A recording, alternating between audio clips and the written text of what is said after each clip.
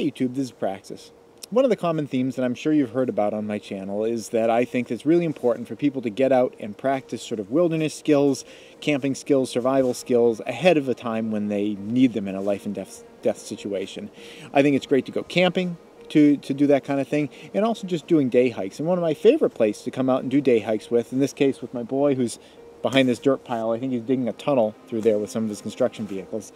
One of my favorite places to come out is to these Powerlines. I think Powerlines are a great place where people can get out, even if you don't live in an area that has like state parks or state forests right near you.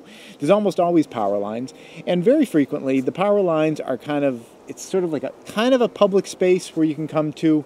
It may not, technically be that way, but it's usually treated as sort of hands-off, and there's usually trails through, and people can pass through, and there's a lot that you can do under power lines. Now, I'm not going to say you can or should be practicing your fire building skills or anything like that, or camping out. There's usually signs posted, suggesting that people shouldn't be camping. But there's a lot of other things you can do.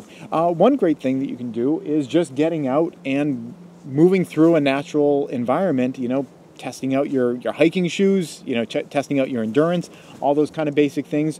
There's usually rocks and outcroppings. It's a great place to practice, skills about, finding different types of, different types of stone. It's a great opportunity to pass that down to people in your family as well. In addition to that, one of the best places, the easiest places to find a lot of wild edibles is underneath power lines. Now, underneath power lines, I wouldn't necessarily go eating a lot of wild edibles because, sometimes there's defoliant spraying and things like that going on.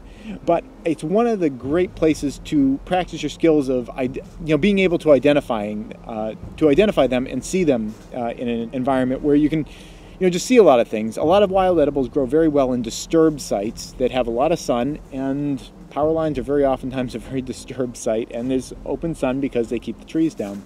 So I love coming out to places like this with my boy. It just gets you outside, it gets you relaxed, gets you comfortable, being in nature, hearing the sounds that are around you.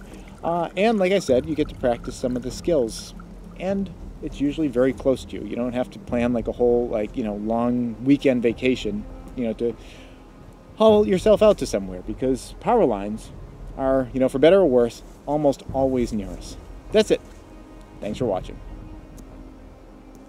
Please subscribe and tune in every Friday at 4:30 New York time for a new video. And if you'd like to support this channel, you can do so both through Patreon or PayPal.